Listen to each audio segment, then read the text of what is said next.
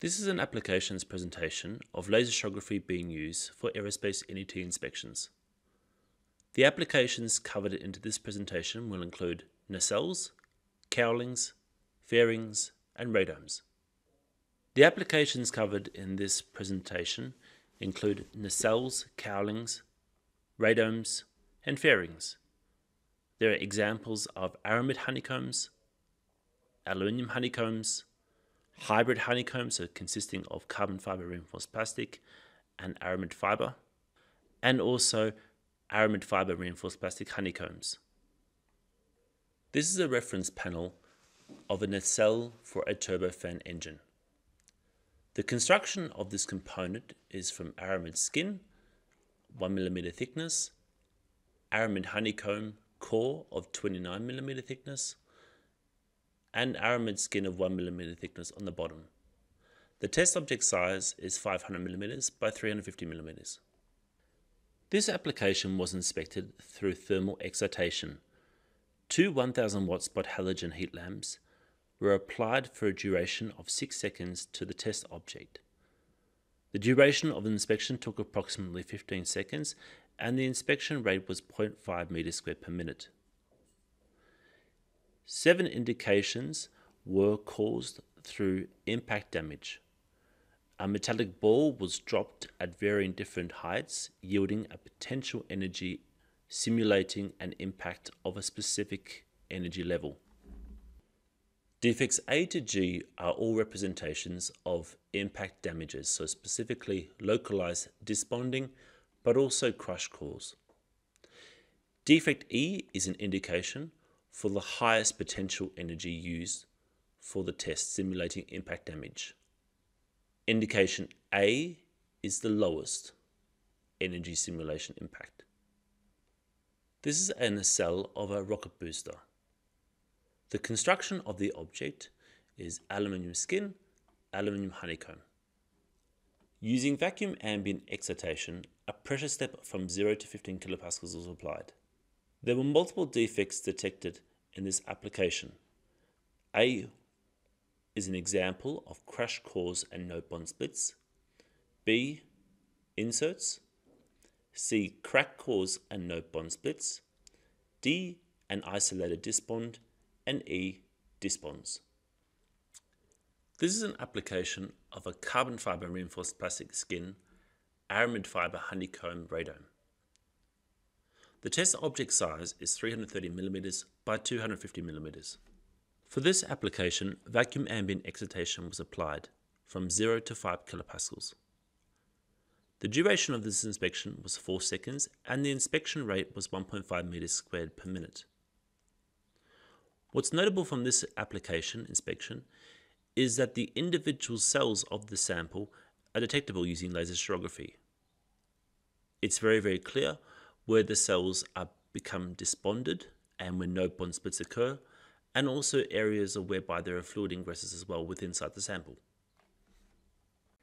Again, there are multiple defects detectable from the phase display. A is an indication of a fluid ingress, and C and B are multiple indications of no bond splits and localized and also global disbonding between the skin and the core. This is an application of aluminium skin and aluminium honeycomb component.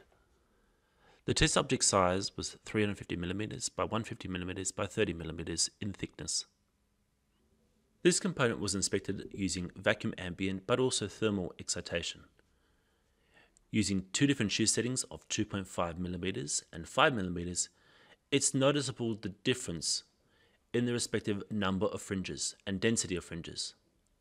It is also clear to see the individual cell cores within inside the sample, indicating on both cases that there are 8 major defects.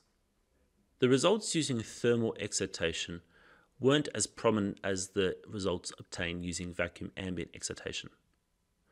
It is still clear, however, there are multiple defects that can still be detected. On the left are 2 application videos of the measurement procedure using vacuum ambient excitation and thermal excitation.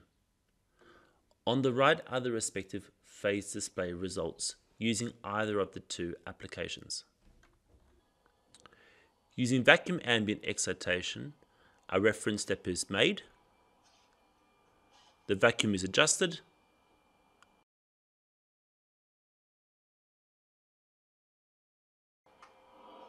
and a pressure jump is initialized. The pressure jump, as we are now seeing, is a live measurement taken in a real-time phase display mode. Using thermal excitation, heat is applied for a duration. The sample heats up, the surface expands towards the direction of the camera, and the fringes, as what can be seen, are captured in the real-time mode. This sample was also an aluminium skin aluminium honeycomb component. The test object size was 250mm by 210mm by 26mm in sample thickness. Because the surface was shiny, the sample was mounted at a 30-degree angle to reduce the glare. White powder spray was also applied to the surface. Using vacuum ambient excitation with a 5 kilopascal pressure jump and a 10 kilopascal pressure jump, two different shear settings were used of 2.5mm and 5mm. What is notable is that the higher the pressure step and the higher the shear, the more dense the fringes will appear. As can be seen, there are cases here of multiple localized disbonds.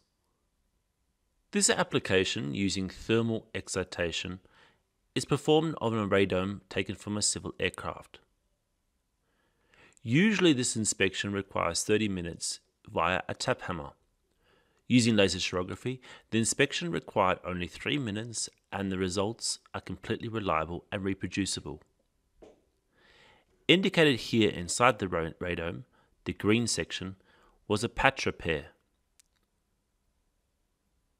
The duration of the inspection per section took approximately 10 seconds and the inspection rate was 0.7 meters squared per minute. The entire radome can be measured in 16 sections. For the upper S2 case, it is clear that there is a complete and perfect patch repair applied to the radome. This is a measurement recording of all the individual sections.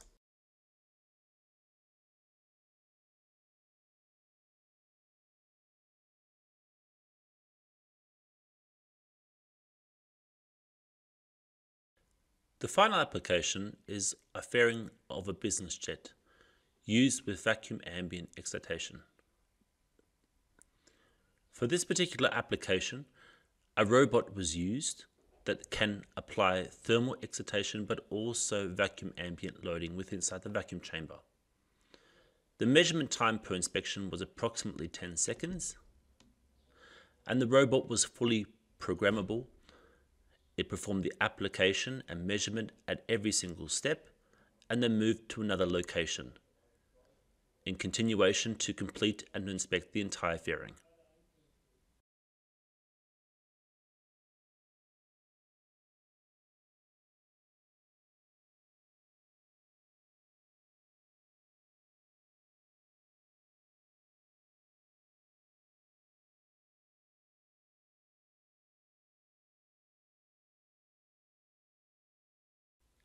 Thank you for your attention. If you have any questions or comments regarding the application of Laser Shearography NDT, please contact Dantec Dynamics.